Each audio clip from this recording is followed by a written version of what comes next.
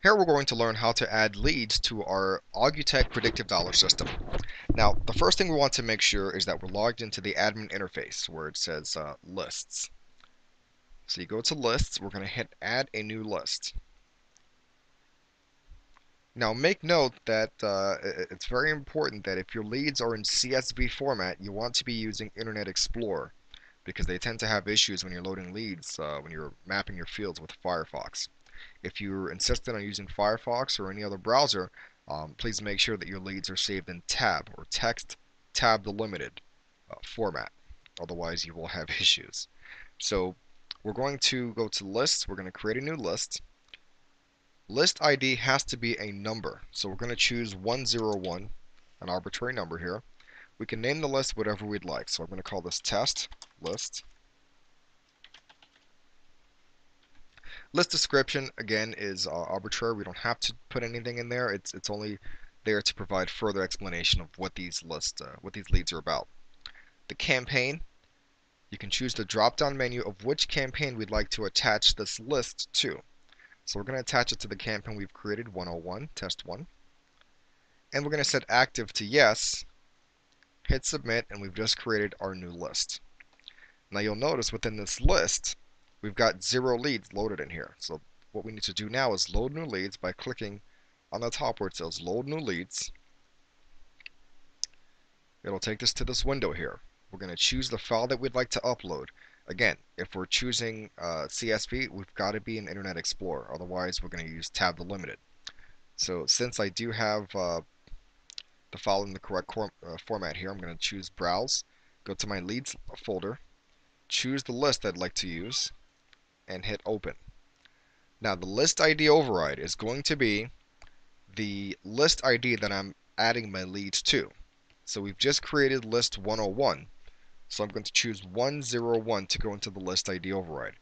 If you don't put anything here, the leads will load, but you won't find them anywhere on the system because it's putting them into an abstract list. So we've got to put in the correct list ID override, which is the list ID. The phone code override is going to be, in most cases, 1, depending on which carrier you'd have. For most cases, it'll be 1. If you have any questions about this, feel free to contact our support team, and we'll be more than happy to guide you in the right direction. Now, the file layout to use is going to be custom layout. This allows us to map our own fields when we're loading leads. Now, when I say fields, that means you'll have the first name going to the first name category, the last name and the last name, phone number to phone number, etc. Now, the lead duplicate check, you have the ability to check for duplicates within the list that you're loading based on the list ID that you're adding it to, the campaign, or the entire system. If you don't want to call anyone in your system more than once, regardless of which campaigns they're in, I would choose either campaign list or entire system. But in most cases, I'd recommend the list ID. That way you're not loading the same lead into the same list twice. So after we choose that, we leave the country code default. We don't need to touch that. We simply hit submit.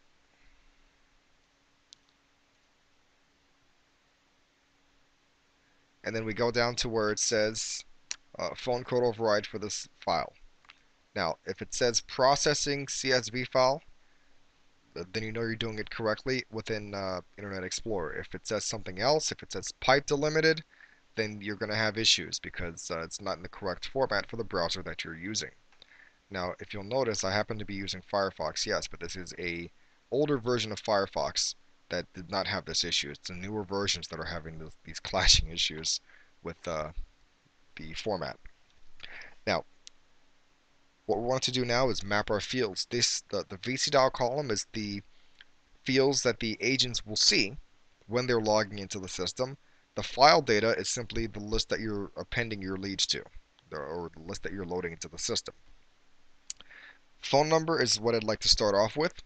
So I want to make sure that my phone number fields are mapped correctly. So phone number here is going to be mapped to phone in my leads list. First name is going to be first name. If I have a middle initial, I'd put it here. This list does not have a middle initial, so I leave it blank. Last name. Address, you'll notice you've got address 1, 2, and 3. In most cases, you'll only be using address 1. If they have apartment numbers in another column, then you choose address 3, so on and so forth. So address 1 is going to be simply address. The city goes with the city. State. And you've got province here. Most people, they put in county in the province. Postal code is going to be your zip code. And if you've got other information, you can fill them in as well, such as email, which happens to be listed here. And that's all we've got in our file data column. And when we're done, we simply hit OK to process. And it'll give you a tally of how many leads were good, how many leads were bad, and the total amount of leads you had in there. Now, it's going to pull out all the duplicates, and it'll tell you how many bad. The bad ones are pretty much the duplicates that you had in the leads. The good are how many original numbers you've got in there, and then you've got your total tally here. Once they've all been loaded, you can simply hit back to admin, and we can go to our list that we've created, 101, and we'll see all of our leads that we've imported into the system right here. Now, it'll appear under the not called category, and you'll notice that the status for all of them will be new. Now, as these leads are being called, you'll notice that the statuses will be adding to these columns here. So it'll show you how many busies, how many not interested as your agents are pitching them, so on and so forth. Now, once these leads have all been dialed, they'll all be in the called category, and not called will be 0. Now, we can simply reset the list to be called again by coming back to this list and clicking where it says reset lead called status for this list, located right here. We simply set that to yes, Y for yes, hit submit, and what will happen is all the leads that were called will go into the not called category to be called again. Now, just because it's in the not called category does not mean that it's automatically going to be called again. It will only be called the second time or after you've reset the list based on the dial status of the campaign. So I'm going to click here on the link that says campaign up here so I can show you what the dial status means. You'll notice we have 5 dial statuses here. We've got no answer auto dial, we've got busy, drop, answer machine, and new leads. So these are the only leads that will be called again after the list has been reset.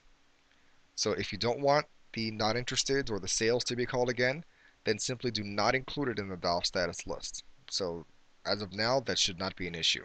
The only ones that will be called back the next time it's reset are the dial statuses that are listed here. If we'd like to add more leads to be called again after they've been reset, we simply add a new dial status here in the campaign, and they'll be called the second time around. So I'm going to click no answer here, hit add, and now all the leads that are dispositioned as no answer will now be called again because it's dialing from the dial status of no answer.